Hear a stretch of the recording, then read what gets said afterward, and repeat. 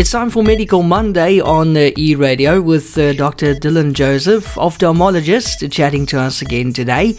And last week we discussed YAG Laser and the application, and this week we're doing a follow-up on that. A very big hello to you, Dr. Joseph. Yes, hi there, Jan. How are you doing? I'm good, thank you. How are you? Excellent. Yeah, no, good.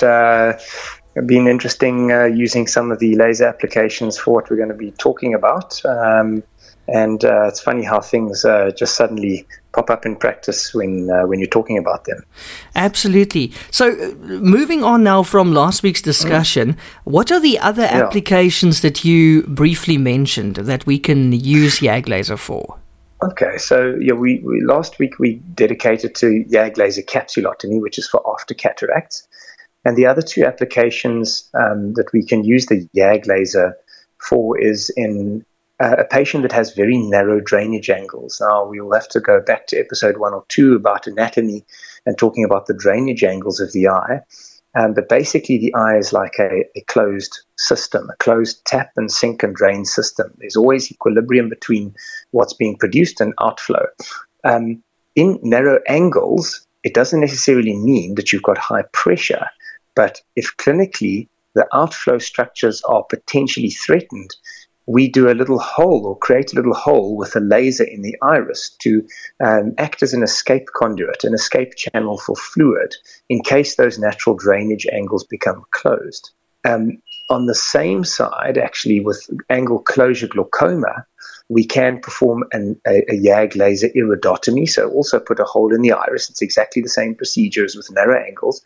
And that helps alleviate the pressure gradient behind and in front of the iris. So you can help with the outflow of water through the natural channels. What it also does by doing a hole in the iris is it deepens the whole area between the back of the cornea and the front of the iris, so forcing open those drainage angles.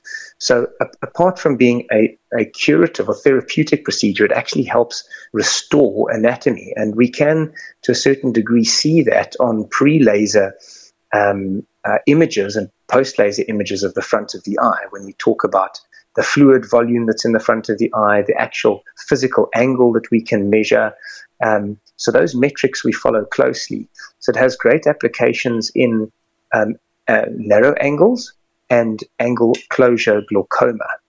And those are the two that we see not really frequently, but it's very important to pick it up. I mean, I've just seen a patient today who came in for a laser vision correction screening and ends up with narrow angles and runs a 30% risk in their lifetime that they may end up with a sudden pressure spike in their eye if we don't do something about it, if we don't make a small hole in the iris.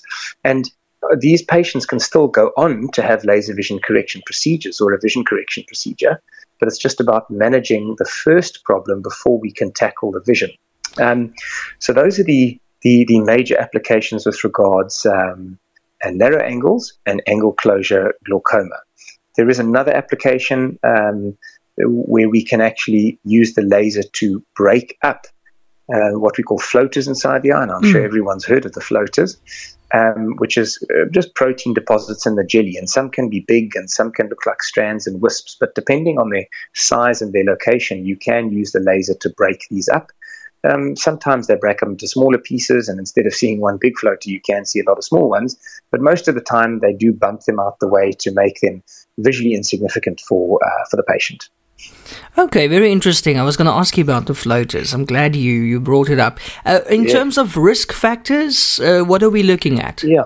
So the risk factors are very, very few and far between, and the complications are few and far between. Putting a hole in the iris, so the iris is very vascular, so you can inadvertently hit a blood vessel, but that often stops within the first few minutes, and we can actually put pressure on the eye to stop that if it happens. So it's something that we can treat straight away. You can get a transient rise in pressure in the eye, which we treat with drops to bring down the pressure in the eye afterwards, and that usually doesn't last longer than 24 hours. And inflammation. I mean, you are releasing some pigment from the iris, so you can get a slight inflammatory response. So we do use an anti-inflammatory drop just to control that. And we watch that over 4 or 5 days, and it usually doesn't cause any long-term side effects. So actually, it is a very, very safe procedure. I mean, if the holes are performed in between the eyelids, that can be a problem, because sometimes if they're too big, they can cause double vision, or people can complain about glare. But we specifically choose spots under the upper eyelid, so they're visually insignificant, essentially. Okay, so we can't see it with the naked eye.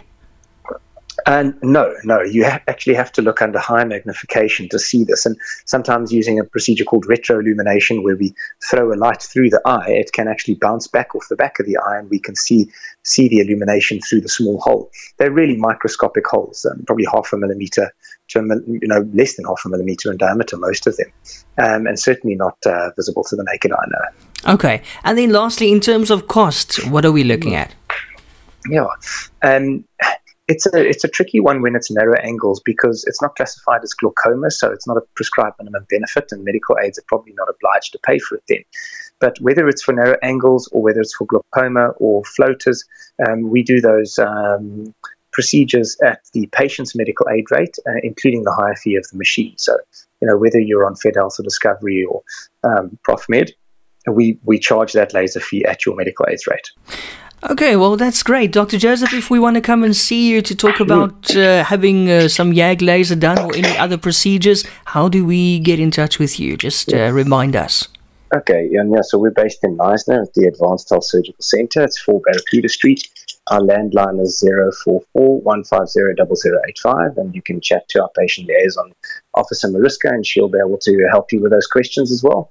And we do have a website, www.drdillanjoseph.com, drdillanjoseph.com, and we've got a whole bunch of great videos explaining a lot of procedures on our YouTube channel, and we have a social media channel in the form of Instagram and Facebook. So go and like us, go and follow us, go and listen to some of those threads, and let us know if you've got any questions. Yes, it's almost like a library of knowledge, just waiting for you to explore it, including the podcasts. So be sure to make use of it. Enjoy the rest of the week. Thank you, Jan. You too. Thank you. Have a good one. You too. Bye-bye. Cheerio.